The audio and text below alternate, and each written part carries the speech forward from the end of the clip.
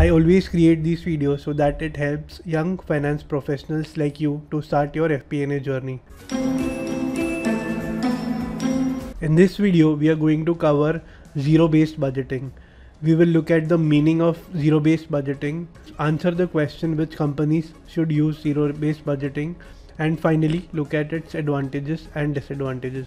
In zero-based budgeting, the current year's budget is prepared from scratch without looking at the previous year's budget. In this case, the expenses from the previous year's budget are not automatically approved for this year. This helps avoiding expenses which are unnecessary and ensuring that expenses are incurred only when absolutely essential, as managers must justify each and every expense. Next, let's look at which companies are suitable for zero-based budgeting or which companies should use zero-based budgeting. As it involves a lot of time, effort and cost, it might not be suitable for some companies and industries, especially for companies which are in a stable environment. For them, it might not make sense to use zero-based budgeting.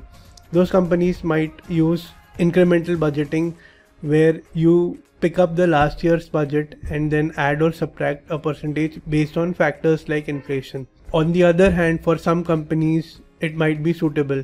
For example, companies which are in a very dynamic business environment where a lot of changes happen in terms of the business environment and processes, this might be very suitable. Especially zero-based budgeting is very useful for companies which have just started or are in a growth phase. Next, let's look at the advantages and disadvantages of zero-based budgeting. Let's look at the advantages first. First advantage is that zero-based budgeting is forward-looking. As zero-based budgeting does not depend on historical inputs, it is forward-looking and is based on the future goals of the company. Second, zero-based budgeting leads into a lot of cost savings, as only those expenses are approved for which justification is given.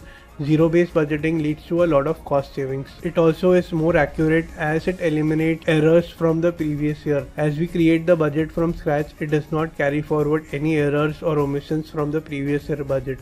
Since zero-based budgeting is forward-looking, it eliminates wastage and allocates resources as per the company's requirements. And finally, let's look at the disadvantages. The first disadvantage is that zero-based budgeting is extremely time consuming, as it requires the budget to be created from scratch. Also, it requires a lot of expertise and it is resource intensive. Sometimes zero-based budgeting might affect the productivity, as it might cut down some expenses which are not directly related to the company's goal but will be required for supporting the employees of the company. Please do like this video and let me know if you have any questions in the comments below.